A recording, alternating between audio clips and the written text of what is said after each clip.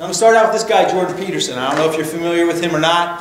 He's very popular online. He's becoming a very predominant figure in the media nowadays. And he pretty much deserves to be in a lot of ways. I think he's interesting. I like to listen to him. Now, not everything he says is right on the money, because he's the kind of guy who likes to ruminate out loud, and as he's processing a thought, he says it. So some of the stuff he says is goofy, but a lot of what he says is profound. The reason it's profound, it's not anything really earth-shattering or any new information. It's just the fact that since he is a college psychology professor, when you bring just good old-fashioned common sense to the table, they're shocked, because they live in a world where common sense is an uncommon virtue.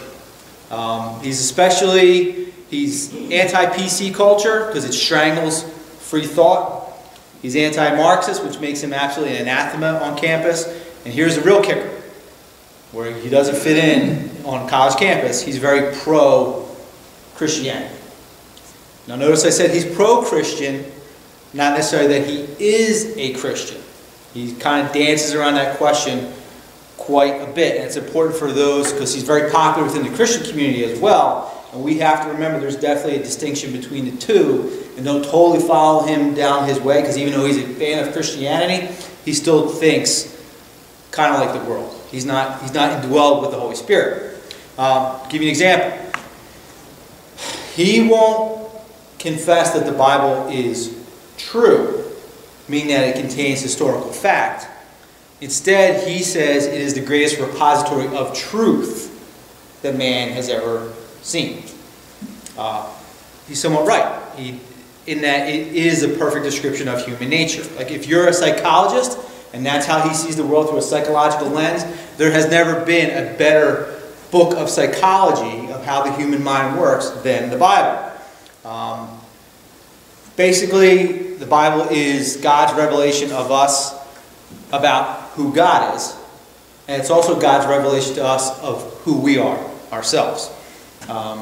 He thinks the authors were geniuses, whereas I would just say, no, they're common men who were inspired by the Creator. The designer knows how he designed us, and that's why everything we read here is so accurate.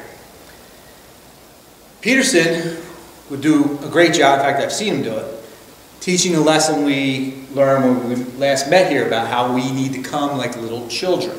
And he explains psychologically what that means. But even though he can describe it better than most preachers, he doesn't come like a child himself to the foot of the cross. He remains a scholar who's pretty accurately commenting on the Scripture instead of a child who's being led by the Word. Now, why do I bring him up? The reason I bring him up today, like his 12 rules for life, today we're going to get some really good, insightful, practical application stuff from the Bible. It's not just going to be about the gospel today. This is going to be how we should interact with our fellow man, how things will be much smoother. So we're going to kind of get that advice you get in books like this. Now, what I want you to realize, and part of what converted me, is how much more accurate the Scripture is. So as we're reading this, and you realize that, wow, that's pretty good advice. That's not how the world acts. That's not how we naturally think. But that is definitely right. Then you kind of get that revelation to yourself that if we can trust Him on these practical things, then when it comes to those metaphysical things that we need to accept on faith, we can be comfortable that we can.